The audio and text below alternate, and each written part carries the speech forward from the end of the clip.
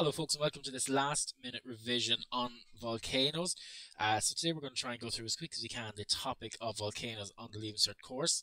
So the video today is not designed to be an in-depth look at volcanoes, but it's going to be more of an outline of the different aspects within that. So we're not going to go into detail on, we'd say, the formation of any particular feature, but we are going to look at the different features and just give an outline of it. So if you're looking for essays and stuff, we have other videos on that, but this is really a revision night for an exam, or maybe if there's a topic that you're struggling with, give a quick run through and just refresh yourself. So we get straight into it here, if I can get my pen working correctly. We're going to go straight into the different parts of a volcano. So oftentimes you're going to be asked to identify the different parts of a volcano, and in doing so you might be given a blank diagram like this, and then along the side here you're going to have to fill in the words, or they might ask you to draw your diagram and label certain aspects of it. The main things really you're going to have to remember are the crater. So your crater is always going to be the big opening here at the top of the volcano, and that is where any of the material that's inside the volcano are going to come out. Your ash, steam and or gas, that's going to be this stuff up here.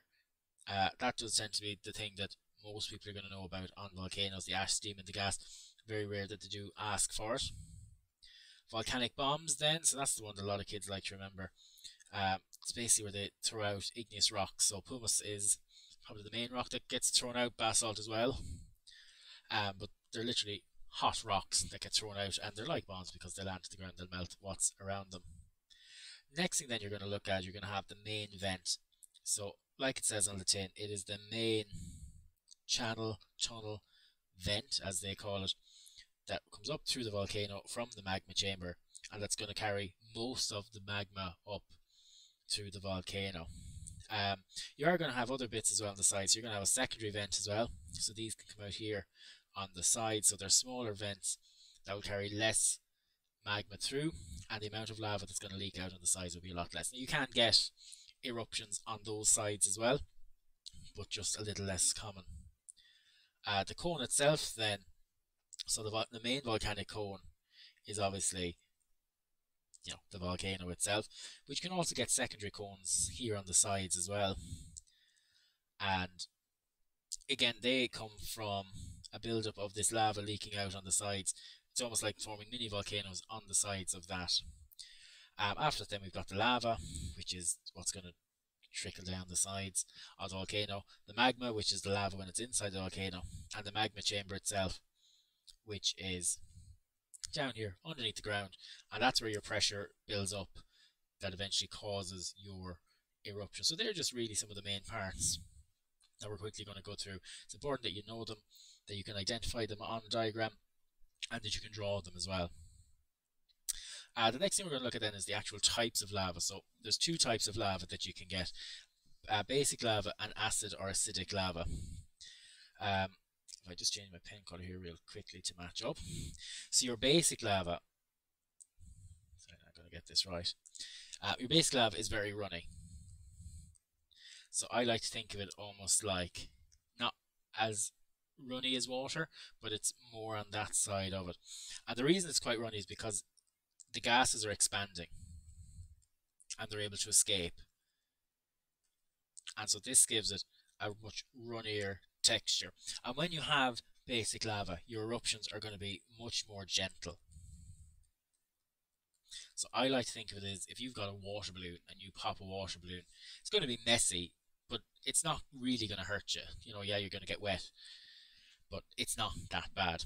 Whereas with your acidic lava, while it's going to be less hot, so it's about 800 degrees Celsius, somewhere about that, it's pasty. So it's thicker kind of a lava, and because of this, it's difficult for the gases to escape.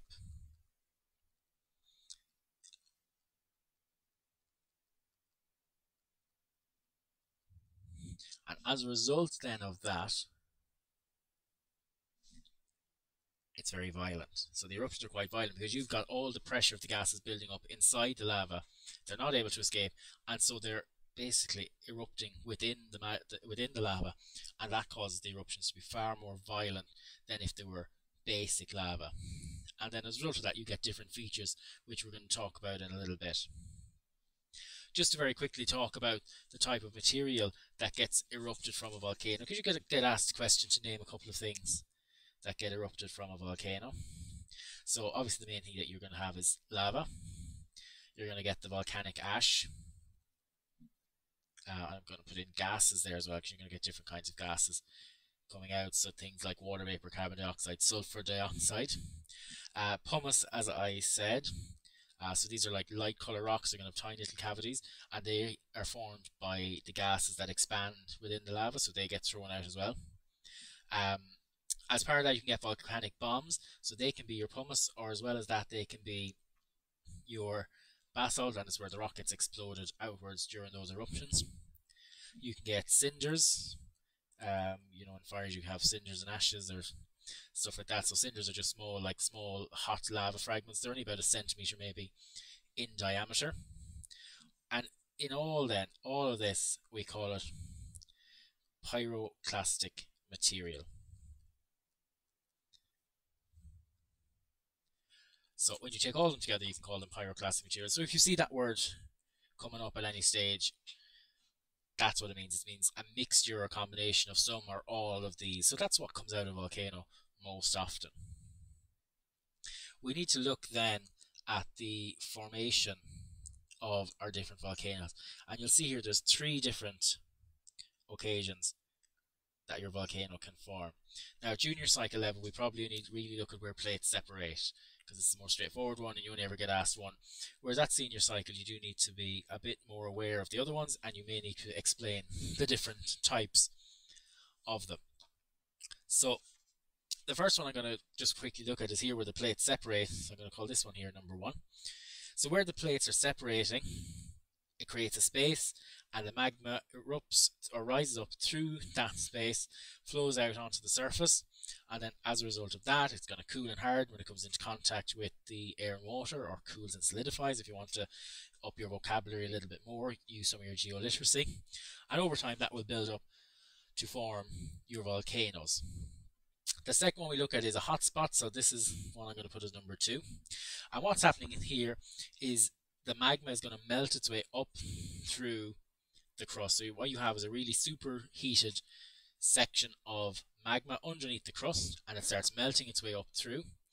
And just like the first one, then once it does get to the surface, it spreads out and it cools, it solidifies, and it starts building up to form what we call a hotspot volcano. One of the most famous chains of volcanoes, or volcanic islands if you want to call them that, is Hawaii. And so what's happening in Hawaii is first you get your volcano forming, and then the plate starts moving along. So in this example here, this would have been the first volcano formed. It would have been here. The plates moved it along. Then the second volcano formed. The plate moved it along. You got a third volcano, and now it's on to its 4th volcano. And as the volcanoes move away, they become extinct because they no longer have a magma chamber underneath it, because it was a hotspot volcano. So once they move away from the hotspot, they're not active anymore. And over time, what's going to happen is the 4th volcano, that's going to move down along this line as well. And eventually you'll have number 5, 6, 7, and so on. Now, it can take thousands and hundreds of thousands and millions of years for this process to happen, but it does happen slowly but surely. And so that is one of the things that sets hotspot volcanoes out from where plates separate, for example, because eventually they will have to go extinct because they move away from the hotspot. The third kind, and one that you're probably going to be familiar with, but I'm just going to go back over it, where 2 plates collide. You get the heavier plate, usually the oceanic plate, that gets subducted down into the mantle, and it gets melted. And as it gets melted, it becomes superheated, and it rises up to the surface, melts its way through the crust, just like with the hotspot, and it can form a volcanic mountain range, or here we're going to call it a subduction volcano.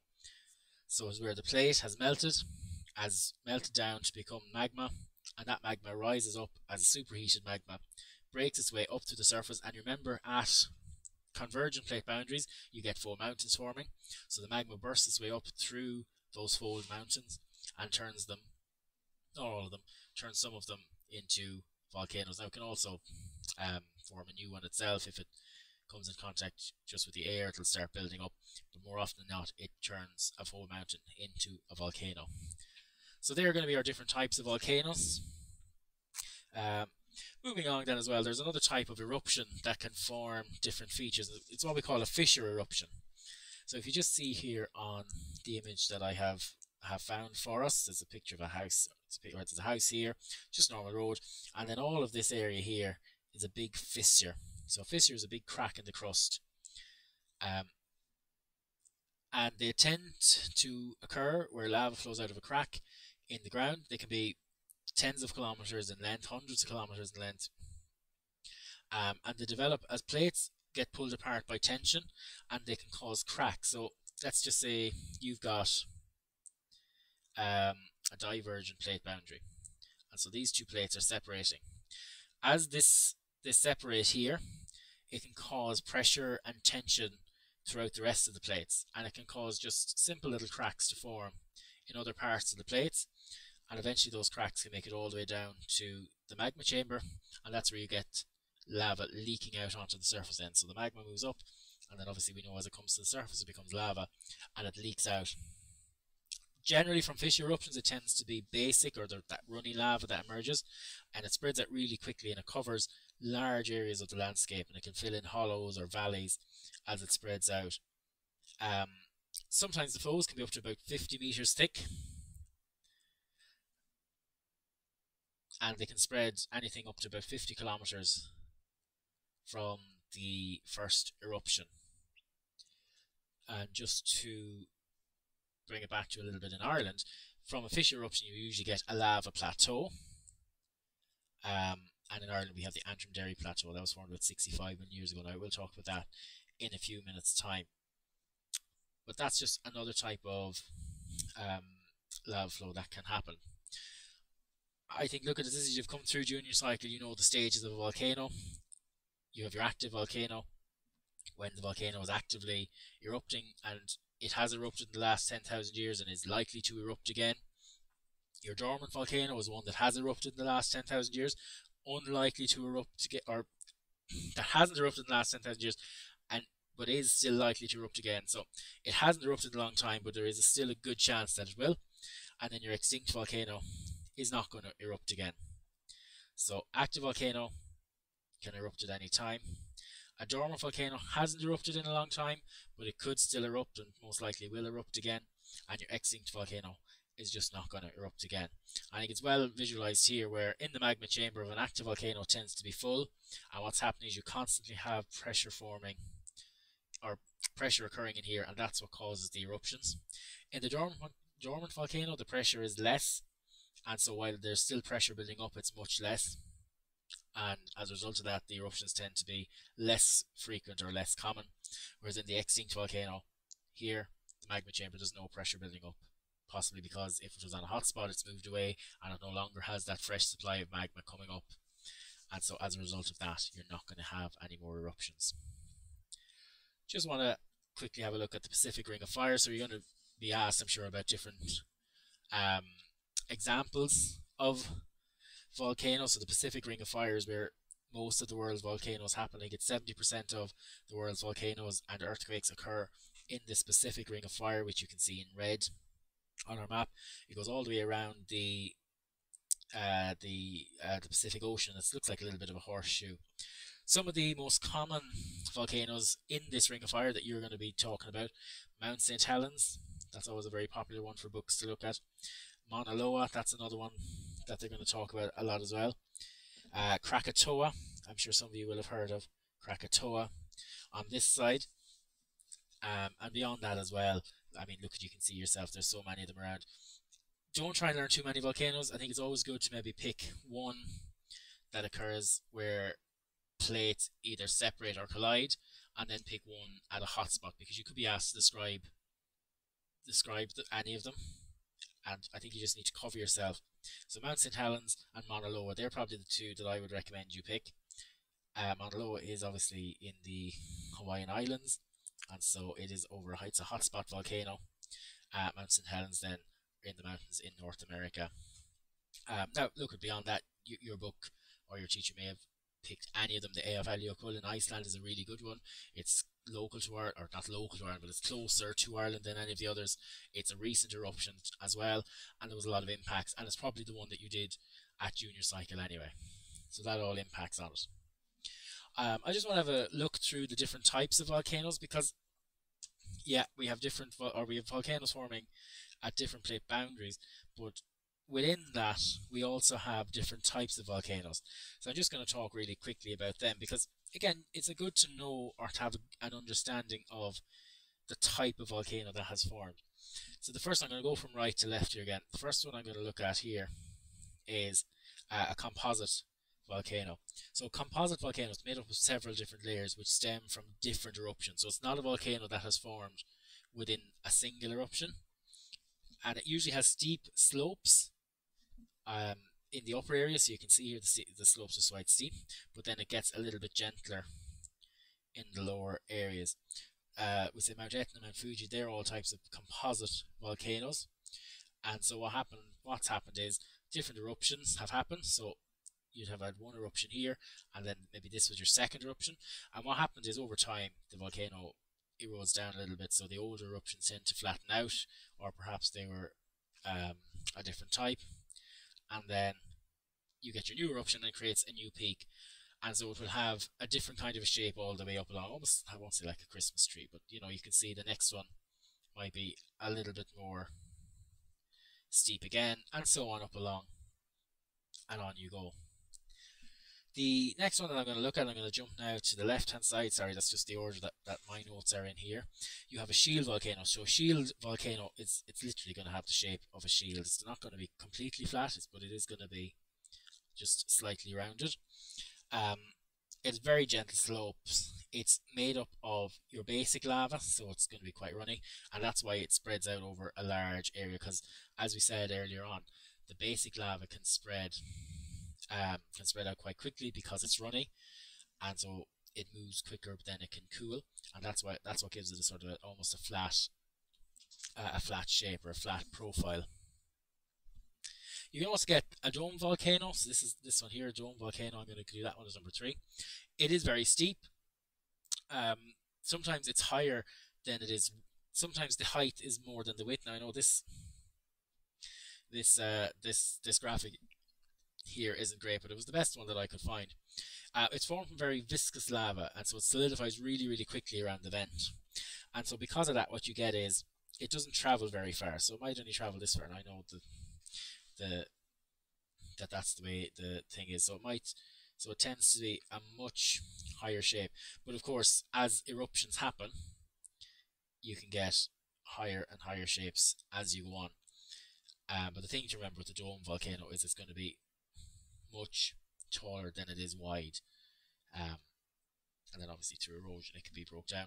The last thing I just want to talk about quickly is a caldera. So a caldera is this basically this opening here, where you have an old volcano. So this would have been your old volcano. There's your crater up here, and basically what's happened is they had such a powerful explosion that the top of the volcano blew off, and you're left with this big opening in the middle of it. And then obviously new volcanoes will start to fall. The rocks on the outside here, the basalt rocks, they'll start collapsing inwards, and you just get this big opening in the side of the volcano. So they're the different types of volcanoes. Again, you probably will be asked for them more so in an essay format than in a short question. So it is good to know and understand the different types. There's 4 of them. Your composite volcano is made up of a load of different eruptions. A shield volcano is going to look like a shield. Dome is taller than it is wide, and a caldera is where the top has been blown off your volcano. Looking then at some of the internal features. So if you want, you can say that these cones up here, these different volcanic cones, they're external features. If you want to look at the internal features, we've got a couple of them here, not too many. I'm trying to keep it straightforward enough. Sometimes the magma won't reach the surface, so it'll come into the magma chamber, but it won't reach the surface. It leaks out into the rocks around it, and so it can form a number of structures. Now we call these structures, they're plutons. Hopefully you can see that colour, it should be fine. So they only get revealed when erosion happens and the rocks around them get moved away and they become uncovered. So the overlying rocks are eroded away and they become uncovered then. So they vary greatly in size, in shape, and how the magma itself makes space for itself. So, for example, you can see sills here.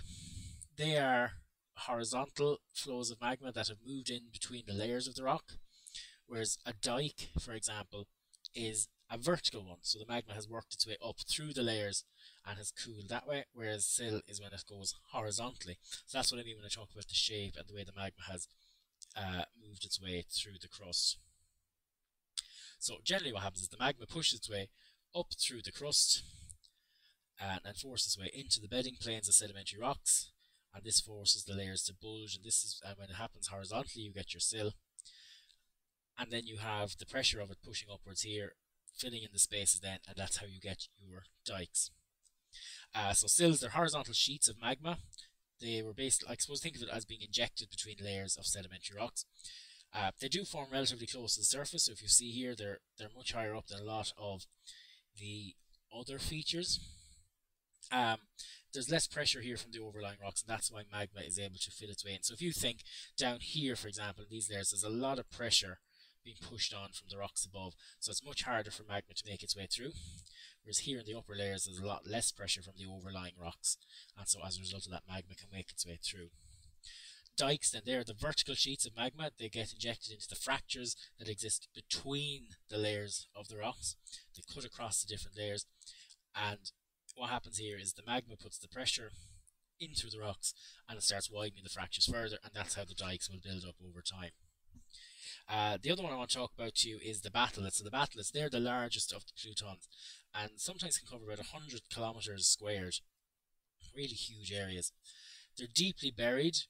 The magma cools really slowly because obviously it's surrounded by very hot rocks, and they are formed of very coarse-grained granite.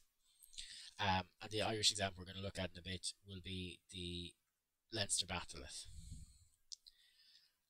I just very quickly then want to look at some of those Irish features of those rocks. So the first one here I have is the Antrim Derry Plateau.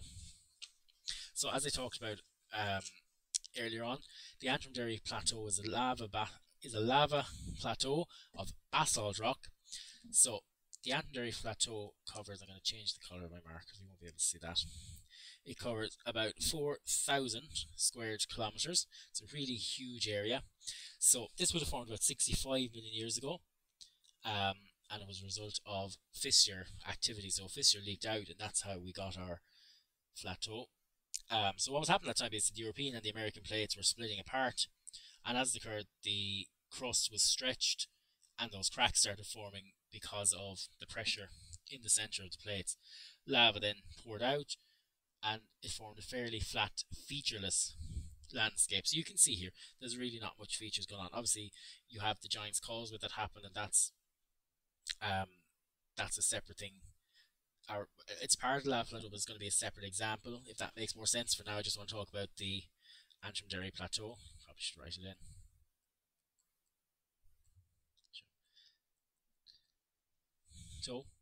So the individual flow itself, they formed basalt rock, which is an igneous rock, and then in the process, the original chalk-covered landscape was covered over. So the landscape was actually already covered in chalk, and then it got covered over by the lava flow. And then as the plates drifted apart, we got slightly new volcanic activity, and it added more elements to it. Giant's Causeway, as I said, has 60,000 basalt columns. It's the most distinctive part of it. But when I'm talking about explaining it, and when you go to do it in an essay and you get asked for an extrusive volcanic landform, you're going to talk about the Antrim Derry Plateau, not the Giant's Causeway. Now you can bring it into it, but the main thing you're talk about is how the Antrim Derry Plateau formed. The second one I want to talk about, I'm sorry, this is the best that I could get on it, the Leinster batholith. So this one here is your Leinster batholith. Why am I putting in a highlighter? That's not going to be good for anybody. We'll pick a better colour. So this is your Leinster batholith. this area here. So this red section here is your Leinster Batholith. It's the largest batholith in either Ireland or in the UK, and it runs from Killiney in Dublin, which is somewhere about here, to Thomastown down in County Kilkenny, somewhere around there. I'm not going to be exact on it. It occupies about 1,500 square kilometres of landscape under the Dublin Mountains, the Wicklow Mountains, and the Blackstairs Mountains. It consists of 5 separate domes. So within this, you've got bulges. So the magma, as it puts upward pressure on the land above it's going to start to bulge. And so there's 5 separate bulges throughout the Leinster Batholith. So when it came into the contact with the surrounding rock, the intensity actually caused it to form into metamorphic rock. So while the batholith itself is granite, the rock around it is quartzite and schist, because the heat and pressure that it came under from the magma in the batholith. Now, weathering and erosion over the last about 400 million years, because it was during the Caledonian period that this happening, has started to expose some of the dome shapes, and so you now have dome-shaped mountain, and such as Table Mountain. That's a good example to have. And Lugnaquila, I hope I got that right, it's about 925 metres. It's the highest peak in the Wicklow Mountains, and that has capped with schist, which, as again we say, was metamorphosized from the granite rock. And all of that comes from the Leinster Batholith. So look, that was just a really quick look through the chapter on volcanoes. I really just give a very quick outline. Again, it's one of those things just to try and refresh your memory the night before an exam, or maybe you just had a topic and you didn't quite understand bits and you just want to try and piece it together. As I said, there's not much in there that would make an essay for you, but as I said, we do have other videos to help you with essays. My thing is always learn the facts, not the essays. So what I've tried to give you here today are some of the facts, and if you learn anything at all, then I think we've had a fairly successful one. So thank you very much for watching, and I hope you tune in again.